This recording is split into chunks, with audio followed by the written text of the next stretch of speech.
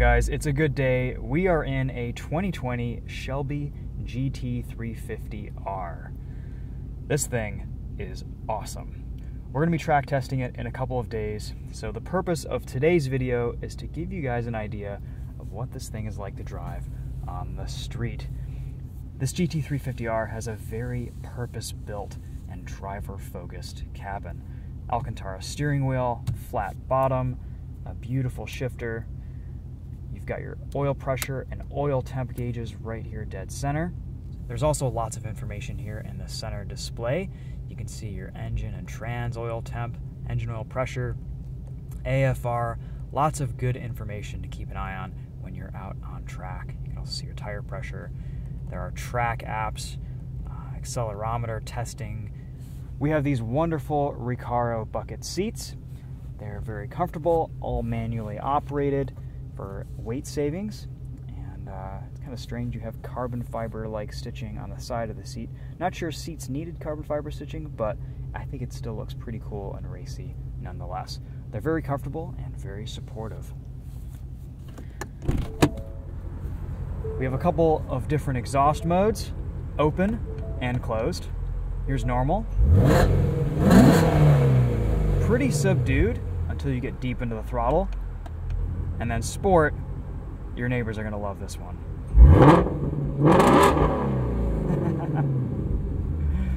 I think we're gonna leave it in sport for most of this video. This GT350R is painted in Wimbledon white, and it has the Heritage package, which means it gets the stripes. Those stripes are about $2,000. The R package is about 13 grand, but that includes carbon fiber wheels, which are about $20,000 on their own for a set of 4.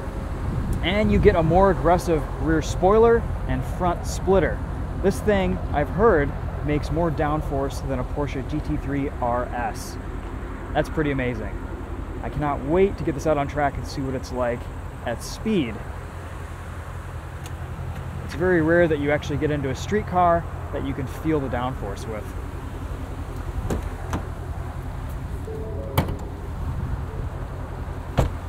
Under the hood, we have a 5.2 liter V8, flat plane crank. It makes 526 horsepower, and it revs to 8,250 RPM. It just sounds like a big liter Ferrari engine. Definitely the heart of this car, and my favorite thing about the GT350. Otherwise, it's pretty standard Mustang. You get a decent amount of trunk space. No spare tire, weight savings.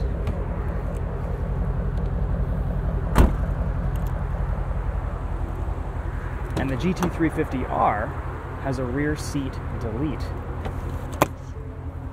I'm sure you can get rear seats undeleted, but for now, that's going to save just a little bit more weight and give you that extra performance. Personally, I'd probably swing for the extra practicality of the GT350, but this R is very, very cool. We're on super sticky, super wide Michelin Pilot Sport Cup 2 tires. We have 315s in the back and 305s in the front. Monster Brembo brakes. All right, that should cover the basics. Let's get out on the road.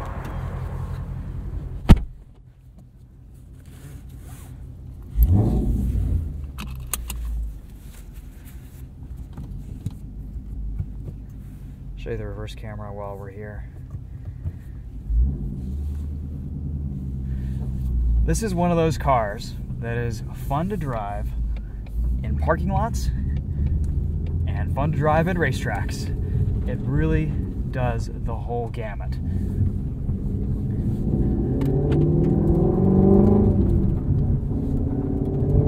It just snarls through every driving situation. God, it sounds good.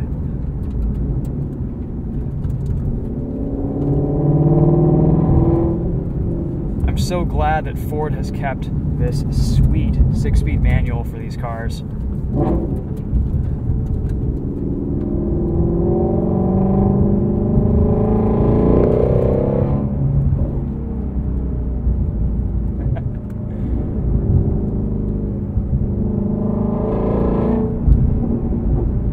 magnetic dampers that adjust depending on your drive mode.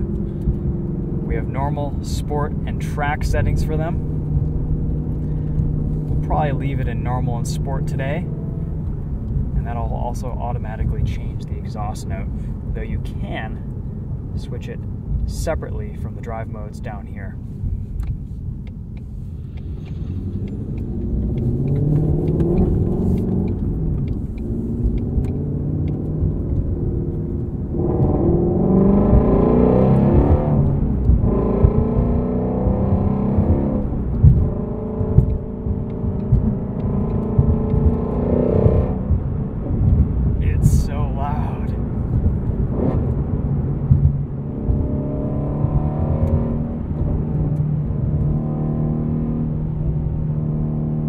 Some heat into the tires on this entrance ramp.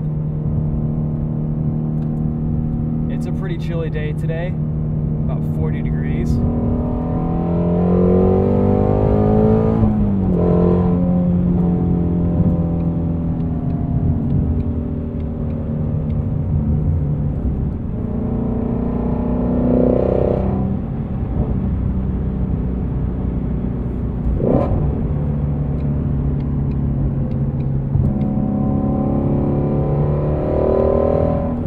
You get into this car, and you just want to play this engine like an instrument, and you have so much to play with.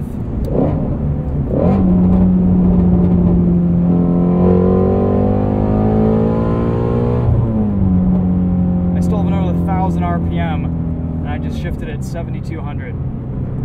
Just awesome.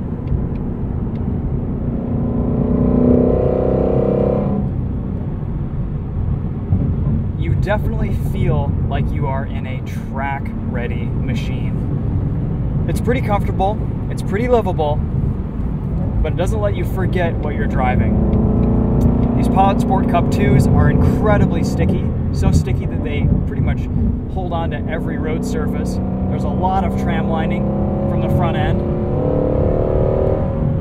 That also probably has something to do with the width. The brakes are super touchy. Steering is a little bit tighter than it is in just about every other Mustang, though I wouldn't mind more feel. Mustangs in the last few years have been pretty numb with regards to driver feedback. This GT350R is better, but it still could use some improvement in that realm.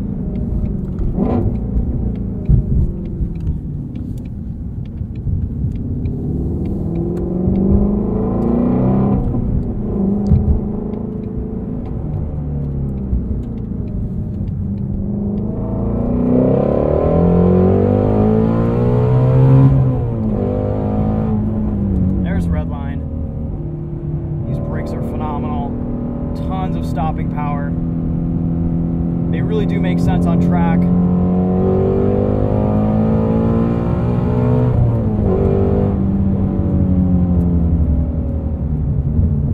On the street, they're definitely overkill. But that's not what this car's about. Getting on the highway, 6th gear is super tall. So you get into 6th and that's just your cruising gear. You're not really going to get much acceleration out of this car at 2,000, 2,500 RPM. It's interesting because this engine revs so high, all the power is in the higher registers. And you really don't get much acceleration or torque below 4,000 RPM. It's kind of a different experience compared to any other muscle car or Mustang that people are used to driving. You really do have to rev this thing out. I was talking to an instructor at the GT500 drive program, and he said he would physically slap people's hands away from the shifters to keep them from short shifting. And that's kind of what I have to do mentally when I drive this car. This becomes so tame and quiet in normal mode. And then once that valve opens, it's a really big difference.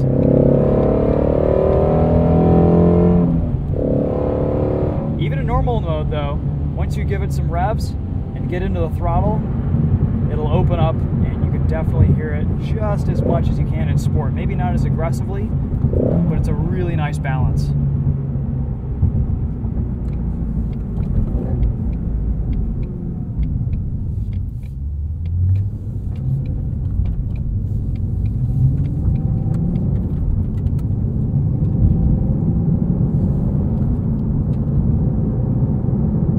Super stealthy, super quiet. It's kind of funny though, because you can't really, I don't know if there's a way to start this GT350R in quiet mode. There's always just this really loud blip on startup, on cold start, and then it'll soften up.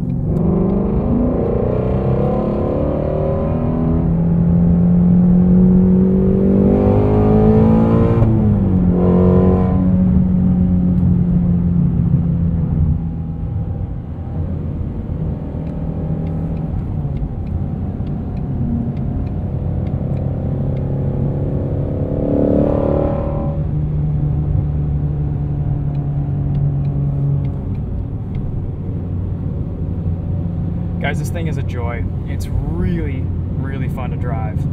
There's some compromises here with the GT350R. The front splitter scrapes just about everywhere. You have to be really careful about your driveway entrances. Basically, just approach everything at a very aggressive angle and you'll be fine. But for that downforce, that's a compromise that you're gonna make with one of these cars. The GT350 has a much more usable and approachable front end that's a lot more daily driver friendly. While we're just cruising here on the highway, let's go in and listen to this B&O sound system.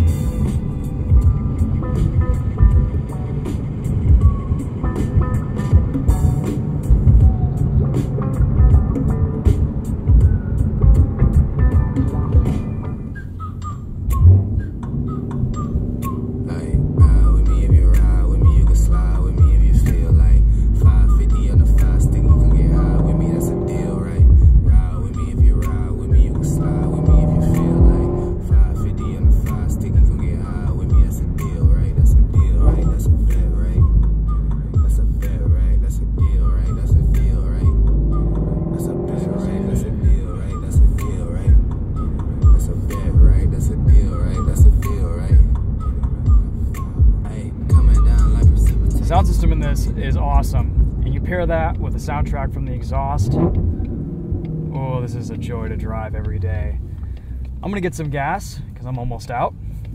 Like I said, a tradition when filming GT350s. And if you guys want to keep watching, I want to keep driving this. We'll see you in a minute.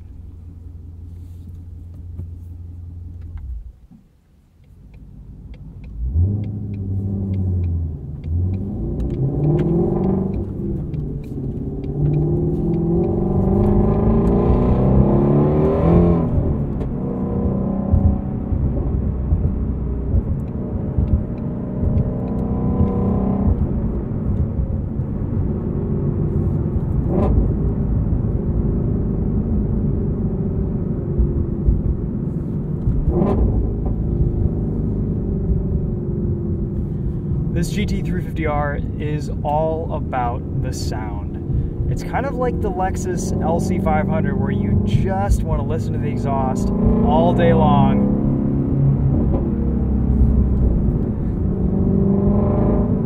I mean, that is the heart of this car, is this 5.2 liter flat plane crank. It's a monster. I love it.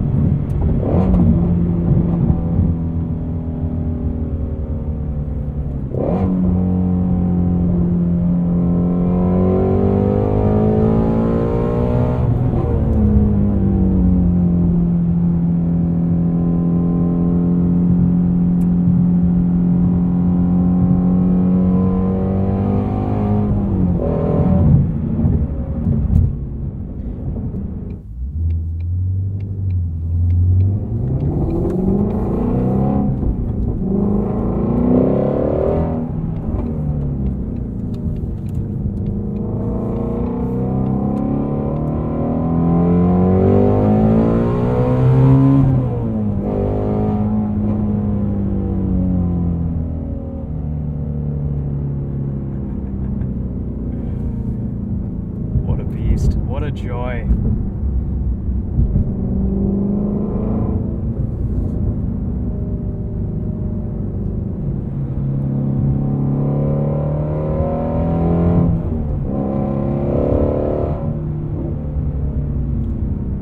Every time I get into a new Mustang, I'm left a little bit numb at first. They're big, they're heavy, they're a little bit unruly. The steering doesn't quite feel as connected as just about any other car. It's a different sensation. But then the more I drive them, I start to understand and I start to get these cars and get into a rhythm with them.